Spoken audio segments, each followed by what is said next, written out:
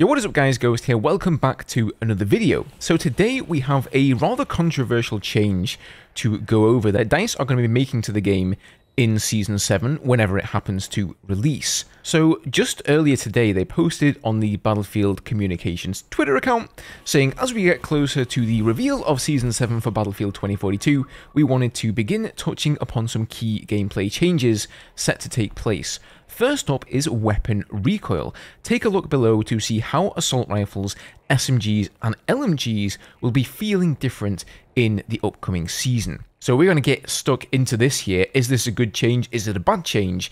And maybe more importantly, did anybody even ask for this change? Before we do though, if you enjoyed the content here on the channel, don't forget to hit that subscribe button guys. Lots more content to come here on Season 7 and beyond. Thank you guys as always so much for the support. So let's delve a little deeper here. They go on here to say, with Season 7, we wanted weapons to feel more unique and powerful when it comes to firing them. As such, we've made changes to how visual recoil is handled within the game and tuned them to the vision for each weapon. Similar to the work that has taken place with Season 5 and the camera sprint motion, these changes will be more subtle to some of you while being more apparent to others. So if you guys recall with those changes, it was largely dependent on your FOV. I think the larger the FOV or the higher your FOV, the less you're going to notice these changes. And I suppose the same is going to be true with the new recoil or the visual recoil changes. It's an effort to create a more vivid firing experience, which will provide more visual emphasis on the weight and power of a weapon as you fire whilst aiming down sights. Going forward, we hope these changes will now provide distinct character to each weapon's gameplay and visual expectation, while also ramping up the immersive experience without impacting gameplay viability.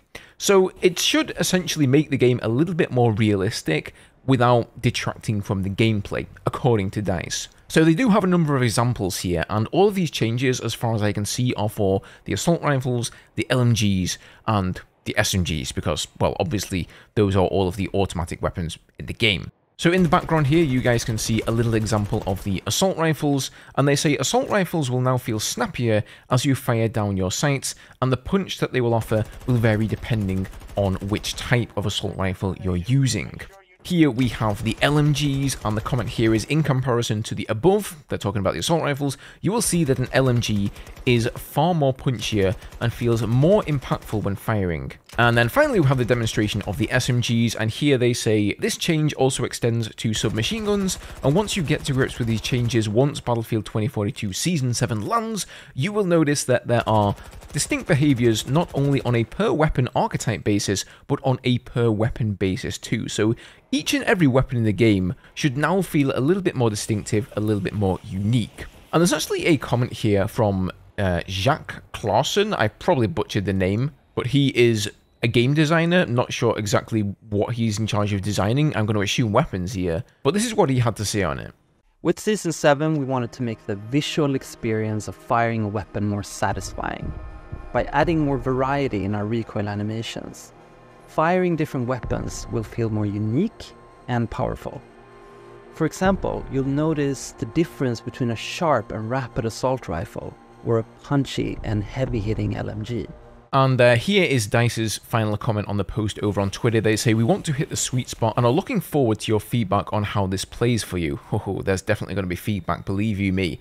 To us, visual recoil is equally an audio-visual experience as it is a gameplay relational reality. We want it to feel great and exciting while not detracting from the weapon's gameplay viability. At the same time, we expect that some metas may or may not change due to the new behaviors visually. Please keep us posted on your thoughts. So I definitely have some thoughts of my own to share with you guys on this.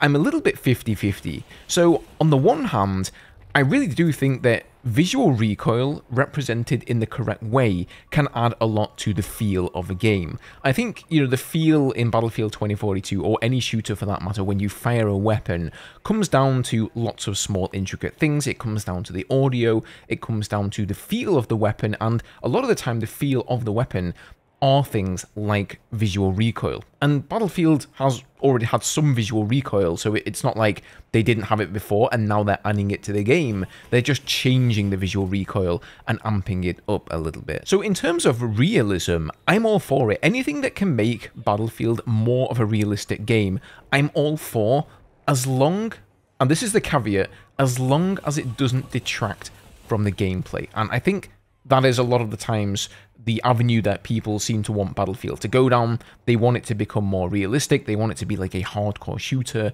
and it just doesn't work within the balance of the game. That's why I'm not an advocate of sort of changes like that. Now, on the flip side, adding visual recoil, as we've seen in multiple games before, in the newest Call of Duty, for example, it had absolutely outrageous amounts of visual recoil. I picked up the beta, gave it a try, and I put it down straight away. I really wasn't a fan of it, largely in due to the fact of the visual recoil. If it's too egregious, if it's too aggressive, the gun just sort of flops around all over the place, your sight moves all over the place, and you'll notice that in these background examples here, they're all done with iron sights. So it would certainly be interesting to see what does it look like with a red dot sight. It also worries me a little bit that they say at the same time, we expect that some metas may or may not change due to the new behaviors. So sort of on the one hand, they're saying that they want the game to be more realistic whilst not changing the weapon's gameplay viability.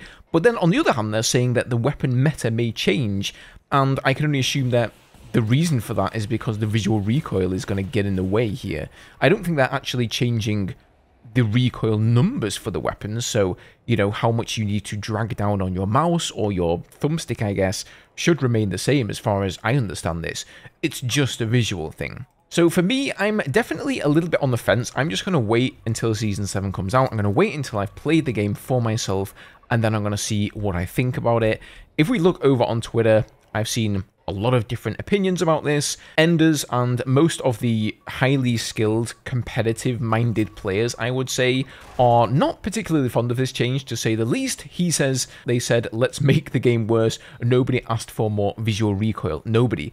And I do have to agree with him in part there. This wasn't a change that anybody asked for. I don't think out of all of the myriad of different things that people have wanted to see added into Battlefield 2042 or fixed for the game, that visual recoil has been mentioned by anyone. So I don't really know where they got this from, but they just decided to add it in nevertheless. FlexLanes, he is a Twitch streamer. He says, I don't see how this is a good thing. Can we get this shown with red dots? I don't see too many people using iron sights. Junda here says, adding visual recoil 2+ years later and the mouse input is still broken. That's definitely a fair point. Catalyst looks unimpressed.